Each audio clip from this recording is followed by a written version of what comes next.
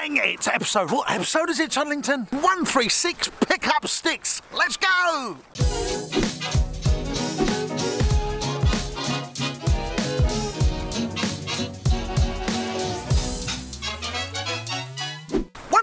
Pick up sticks, here we go. So guys, just a little joke there for you guys. Welcome back to Backstage Business.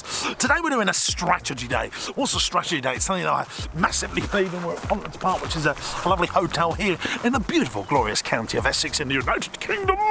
And we've got our senior team, Lissa and Aaron, and we're going to be talking about what's happening later on in the year. So the summer holidays, so we're doing that 6 months ahead. Other farm parks and leisure attractions would have done it before us, actually. Well, we've already done quite a lot of detail into it, but we're now dotting the I's and crossing the T's. Now, what I am very passionate about, we've done with the Entrepreneurs Network team, is actually getting yourself out of the business, changing the environment to innovate the ideas.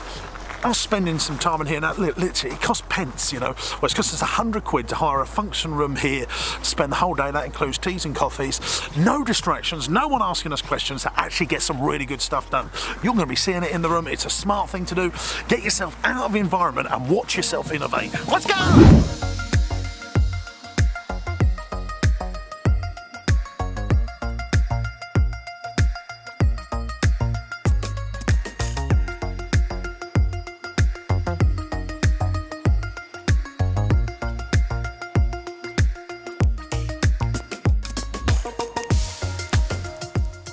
Guys, it's quarter to 3 here on Backstage Business. I've just been with Lissa and Aaron, and I think the length and detail that we've gone into planning 18 months in advance in some of the cases that we've been discussing today, actioning what everyone's got to do in the business to really drive things forward. They're really smart. Doesn't matter even if you haven't got a big team around you, writing a proper paper and putting dates to when people have got to do things is a really smart thing to do. Right, let's go back to the farm. Let's go! So guys, we're back here on Backstage Business in our old offices. Chunners, we don't have swanky offices. This is definitely not Google. But I've always wanted to invest in other things, like in our customer experience rather than our offices. Just look around, look how old it is. Look at the ceiling, Chudlington. Old fashioned, we're in a 300-year-old house. But we have painted this wall white. We do have plans to build some grand offices this year at some point. But we're going to make this look cool for our videos when I do face-to-face videos. Now, that's what we're doing, Chudlington. Continuous improvements, 1% improvements, white wall, better videos. Let's go.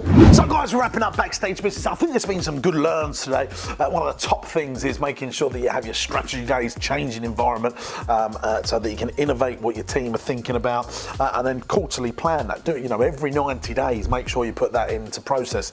And this guy here, this is Bobo Sinclair. He's the best looking person in our household, and he's absolutely gorgeous, and he just makes me happy, and that's why we've put him in. He was in the first episode of this video, wasn't he? He was in the very first one.